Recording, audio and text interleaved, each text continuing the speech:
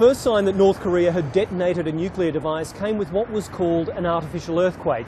It measured between magnitude 4.9 and 5.1, quite large.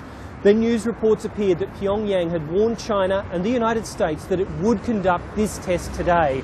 It appears, based on this seismic reading, that this device could have been between 6 and 7 kilotons. Now, that's much bigger than North Korea's first nuclear test in 2006 and slightly more powerful than the 2009 detonation. But that is still less than half the force of the 1945 atomic bomb dropped on Nagasaki. Still, it is a worry for North Asia, and it is a worry for Washington as well.